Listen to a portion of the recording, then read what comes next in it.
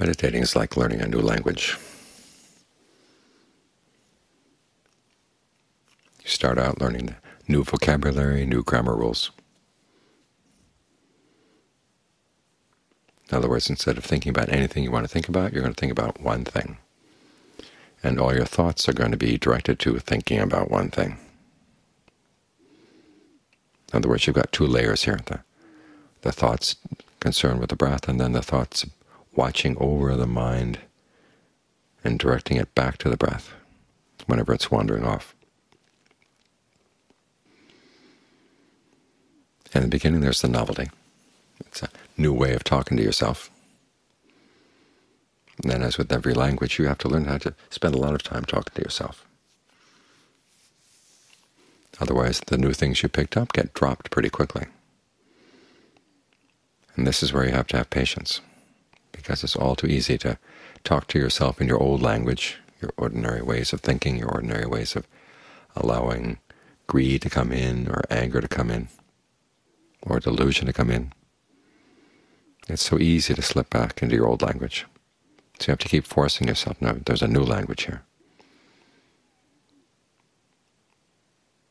And with time, you get more fluent at it. But particularly when you begin to see that you can actually use the new language for your own purposes.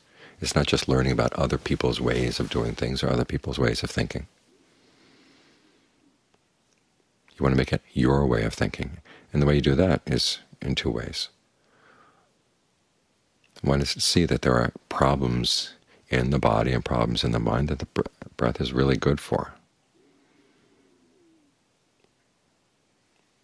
I noticed with the John Fuang students that after he died, a lot of them started drifting away from the meditation, but the ones who really stuck with it were the ones who had chronic diseases. It was an ailment someplace in the body. And they had found that the breath was really useful in dealing with that ailment. It might be old pains, or it might be a specific disease that required that they needed to use the breath, work with the breath energy in the body, so they could maintain themselves, maintain some strength in the face of the disease. There's one woman in particular I remember. She had cancer, and she had cancer in so many parts of her body. It would flare up here, and the doctors would deal with it there, and then it would spread to some other spot. I don't know how many of her organs she had removed. I visited her there one time after she'd had a kidney removed. And she was sitting up in bed and looking very bright. I asked her if there was any pain. She said yes, there was pain all the time, but she didn't let her mind go there, she said. And the strength of her concentration, the strength of her meditation were obvious simply in the fact that she seemed so bright and cheerful, and so much stronger than most other people you'd see who had had a kidney removed. So when you can see that working with the breath is really helpful with a problem that you've got, you begin to realize that this new language is not just a strange set of language games or word games. It's actually a useful tool. And as in the case with so many languages, the language of meditation, the language of the breath, enables you to say things and express things and see things and learn things that you wouldn't otherwise with just your old language.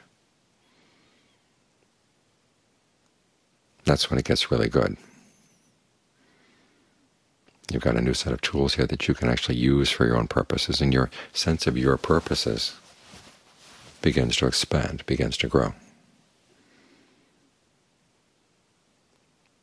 You find that situations that used to defeat you don't defeat you anymore.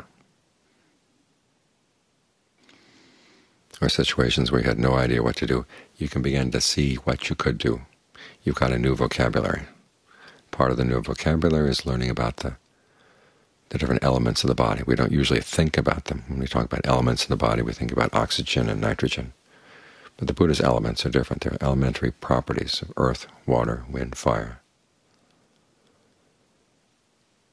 And you begin to sense that these are not just medieval ways of thinking, but there's actually a very immediate, visceral way that you relate to your body. This is how you know the body from the inside. There's warmth, but there's also coolness. That's heat and water, and the sense of solidity and the sense of energy, earth, wind, or breath. When the body's out of whack, you begin to realize, okay, it's one of these elements is out of whack, and you can use the breath, to some extent at least, to compensate. So when things are feeling too heavy in the body, you breathe in a way that's lighter, uplifting, more energetic. When you're too cold, you breathe in a way that's warm. When you're too hot, breathe in a way that's cool.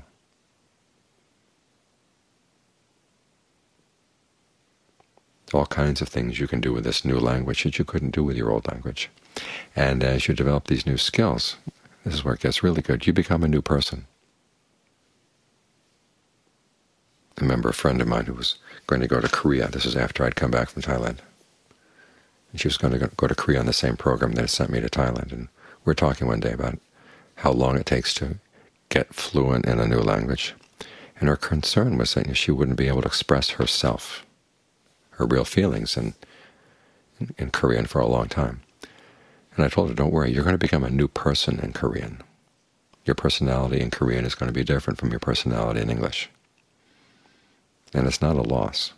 It's an expansion. And the same goes with the breath. You learn new ways of thinking, new ways of dealing with problems inside. You become a more skillful person. You become a different person. Because of your added skills. You become more, in this particular case, you become more solid. Things that used to knock you off center don't knock you off anymore. Emotions coming up in the mind that used to sneak up on you and take over, you can catch them before they get anywhere near taking over. And you can deal with them in time, because you've got the powers of mindfulness, you've got the powers of alertness.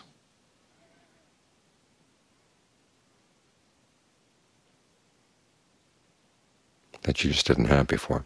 So there are new skills that make you a new person, in the same way that the new vocabulary and the new ways of thinking in a new language make you a different person as well. So all the time that's spent learning the grammar of the meditation. Here, of course, we've got three tenses.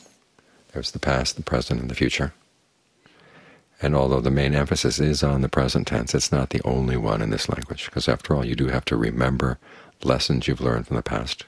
And you also have to anticipate what's going to happen in the future, especially if you find that you're getting lazy or devoting less time to the meditation.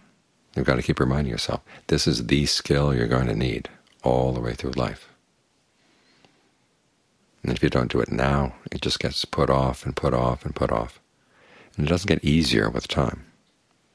As with learning any language, the older you get, the harder it is to pick things up. And the more you have to force yourself, not only to pick up the new vocabulary and learn about it, but as is the case with any language, it's not just learning about the rules of grammar. You actually have to keep generating sentences inside, keep exercising your mind in this new vocabulary and this new grammar. That's where you have to force yourself,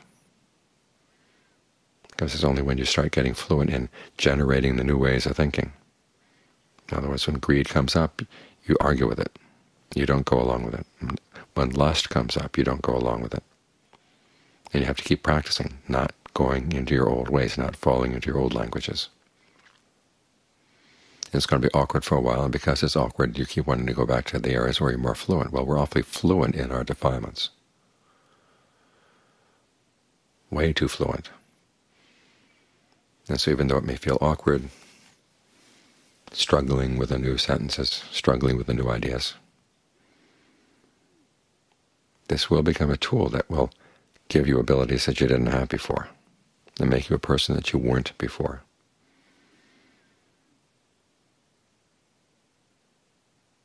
So do whatever you can to keep at it.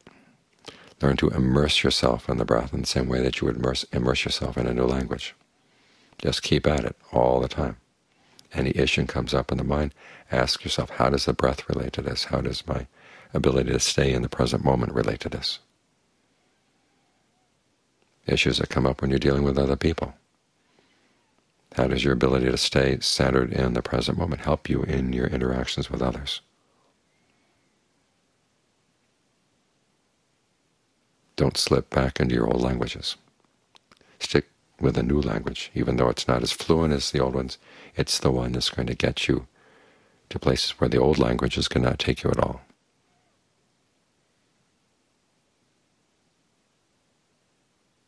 So that time spent exercising yourself in this new language is time well spent. There's no reason to doubt that. Look at the example of the Buddha and the example of the noble ones.